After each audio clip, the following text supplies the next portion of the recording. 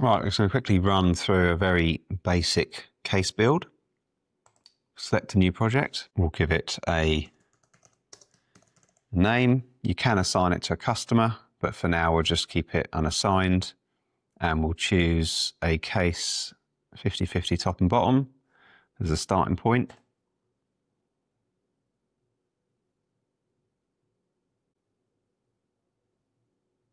Now we have our materials pane here, so we'll stick with 9mm or 9.5mm hexaboard. We'll choose a single angle. We'll choose a lid extrusion. That'll be lid and base. These red crosses just mean that if I wanted to, I could delete that and choose something else. The green ticks mean that they are linked. So for instance, I will choose a brace, and that will automatically stay the same top and bottom. And then corners, just select one type of corner, and that will apply to lid and base. So we can continue. Here we have the initial case build complete, ready for latches, handles and wheels. So we're going to go to place a latch, choose a latch. It will now automatically sense where that latch can go. Select an anchor point.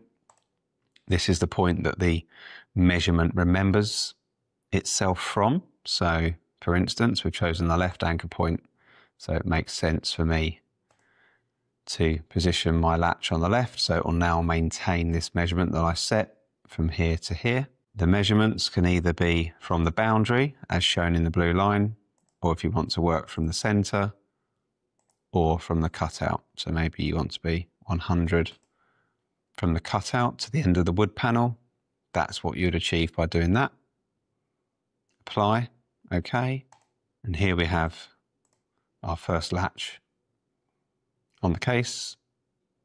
We can quickly mirror that by clicking on the latch, clicking on the work planes, and that's now mirrored those latches round. There we have all the latches in place. If I edit this master latch, say the position I change, you can use the values down here or the predefined. All the latches will now update accordingly. To place handles, you need to be viewing the face that you want them on. Place, choose a handle, and here we have the reference points again. I want to keep this one relative to the bottom left. So we can obviously do this by measurement or drag and drop. And again, for ease, I want to mirror this round. Select the hardware, select the work plane, and now it's mirrored those handles across and around those work planes. If I want to add some casters, I'm going to choose a full caster board, select the face we want it on. We can now choose whether we want this caster board to be offset. So we can maybe have a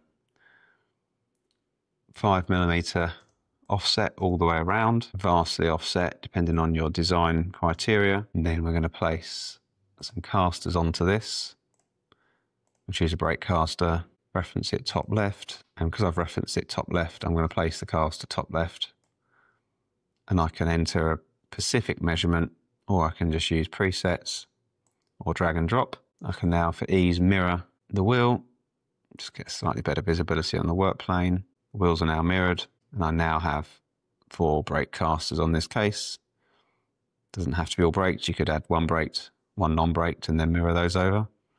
So now we have a case where everything is referenced, and we can change the dimensions, and all of the hardware remembers its reference point and will maintain the measurement that you originally set from the reference point. So the handles have stayed at the same height from the floor.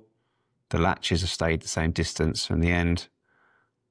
And with the casters, they've stayed the same distance from the corners. Of course, we could add lots of other pieces of hardware, but this is just a general overview of building your first simple case.